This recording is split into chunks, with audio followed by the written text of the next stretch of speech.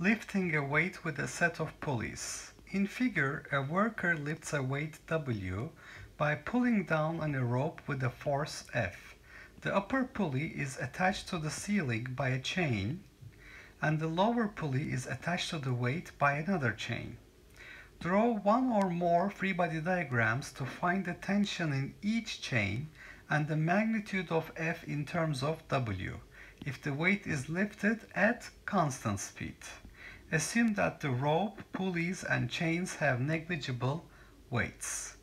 So we're going to start with free body diagram for W, our weight. As you can see in the figure, we have the weight pointing down, and there will be a tension on this string pointing up.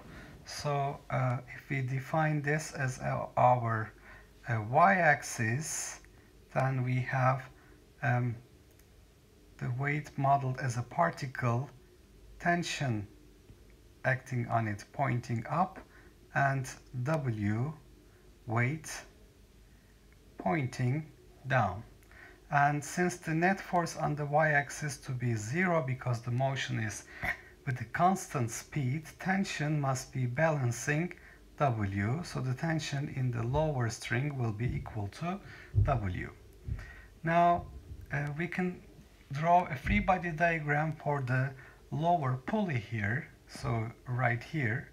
Because we have this F being applied on the string, it's the same string that is going under this lower pulley, so we will have the same force F acting there as well. So when we draw the free body diagram for the lower pulley, we see that we have W pointing down, which is the tension T, and there are two forces F and F pointing up. So the net force on the y-axis should be equal to 0, and the tension must be equal to 2F, which is W, so F is equal to W divided by 2.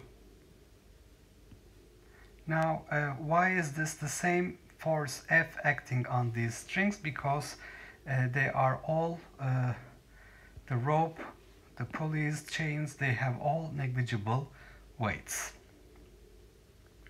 Okay, so we can note that here.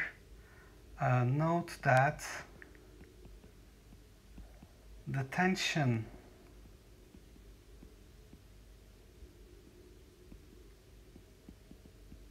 in the rope must be equal to F everywhere, since the rope and pulleys have negligible mass.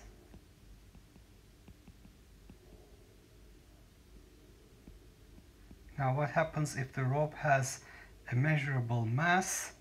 You can look at the heavy rope problem.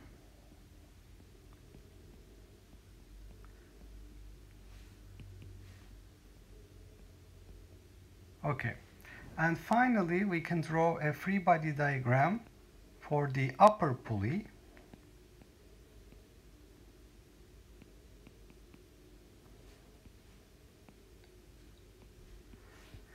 There we have a tension pointing up and 2F pointing down, so upper pulley modeled as a particle feels a tension in the upper chain, T up, and the two forces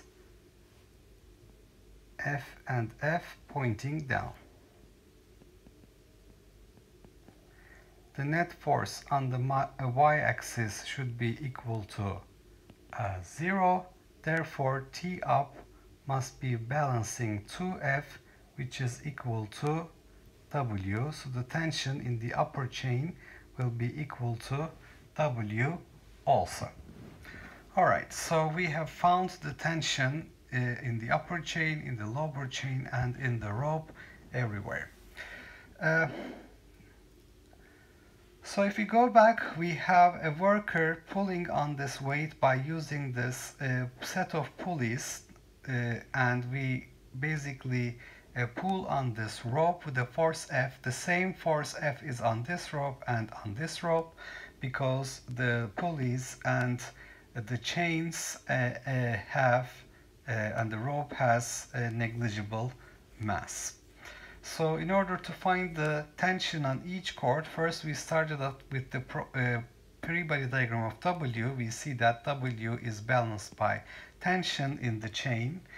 So we can find the tension T to be equal to W. And this tension T is balanced by 2F in the lower pulley. So therefore we find that 2F is equal to W, or F is equal to W over 2.